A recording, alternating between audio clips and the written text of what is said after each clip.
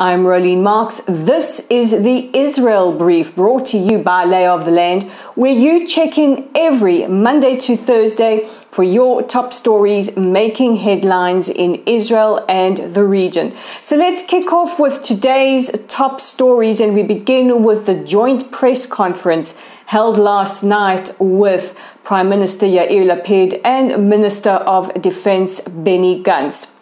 The two leaders addressed the media, and I'll tell you what Prime Minister Lapid said first. The Prime Minister said that Israel had restored deterrence after the conclusion of Operation Breaking Dawn, and he lauded the resilience of Israel's southern citizens. He also said that Israel had dealt a devastating blow to Palestinian Islamic Jihad's leadership and capabilities. The Prime Minister also stressed that he is heartbroken by the loss of life, and also reiterated that Israel does everything in our power to ensure that we mitigate civilian casualties. He thanked the various leaders like alternate Prime Minister Naftali Bennett, leader of the opposition Benjamin Netanyahu, IDF Chief of Staff Aviv Kochavi, Defense Minister Gantz, Police Chief Kobi Shabtai, Ronen Bar, who is the leader of the Israeli security agents, and the tens of thousands of IDF soldiers working around the clock to ensure that Israelis were kept safe. And he said, "We will not apologize for using force to defend our citizens." The Prime Minister also had a message for Palestinians. Speaking directly to Palestinians, he said, there is another choice that you can make. There is another way to live your life. You know full well that we can create a good life, we can create employment, and if you choose to follow down the path of the Abraham Accords and the Negev Summit, you will live a better life. Defense Minister Benny Gantz also addressed the media, albeit in a shorter address. He said that Israel had achieved all of our aims during the 3-day operation, and he warned terrorists that Israel will not shy away from using preemptive force, whether it's in convenes in the Gaza Strip or Tehran in Iran, to stop any attacks on our citizens. And he thanked as well all who were involved in helping to keep Israel safe. Earlier today, President Herzog phoned his Russian counterpart Vladimir Putin. The two leaders spoke about bilateral relations between the two countries, and the president, who was the former head of the Jewish Agency for Israel, addressed the ongoing crisis. Now, we don't know what President Putin's response was, but we do know that last month the Ministry of Justice in Russia put forward a ruling that the work of the Jewish Agency for Israel, which facilitates the aliyah, the immigration of the Russian Jewish community and that of Belarus as well, and that has been operational in Russia, be dissolved with immediate effect. An Israeli delegation has tried to appeal to the Ministry of Justice as well as the Russian Foreign Ministry, and the case has been heard in court, but no progress has been made.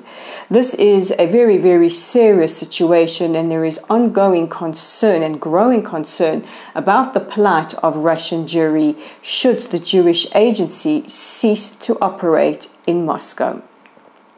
In other news, and no great surprise, following Operation Breaking Dawn, the UN Security Council convened yesterday for an emergency session. The Palestinian envoy Riyad Mansour accused Israel of unjustified aggression.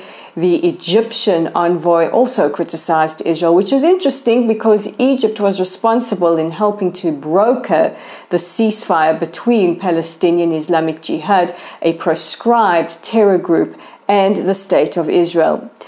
America's ambassador to the United Nations, Linda Thomas-Greenfield, supported Israel's right to self-defense and said that the unprovoked firing of rockets and the indiscriminate firing of rockets by Palestinian Islamic Jihad endangers both Palestinians and Israelis and needs to stop.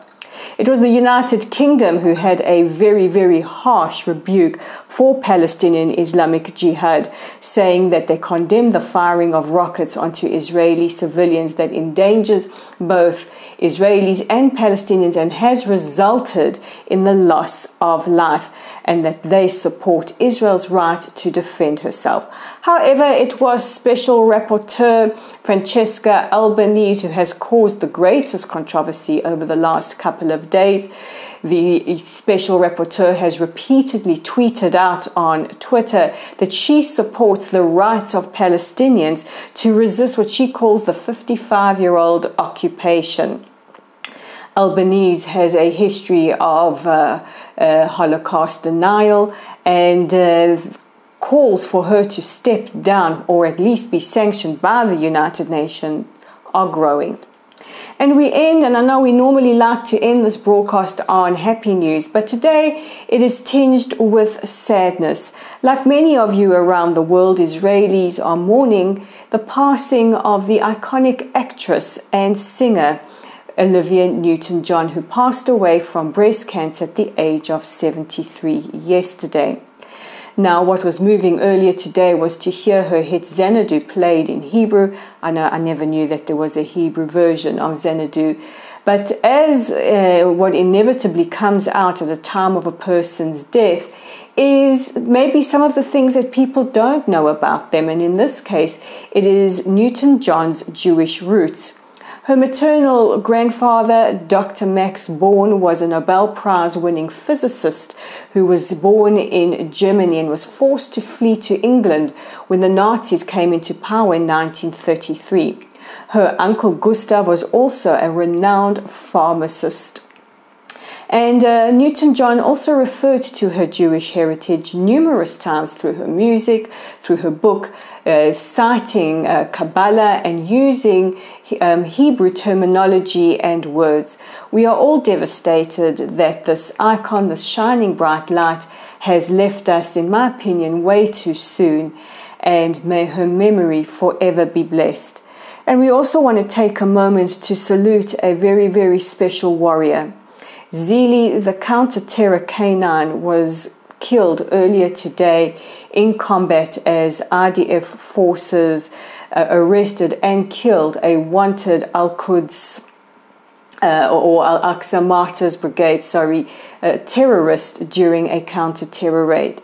Zili was a counter-terror hero and he has been lauded by the police, the special forces, Prime Minister Lapid, all the media here in Israel, and we join in with a salute to Zili. Thank you for your service to our country, and as we do in Israel, we honor all our fallen warriors, canine and human. And that brings us to the end of today's broadcast. Don't forget to tune in tomorrow for your latest headlines.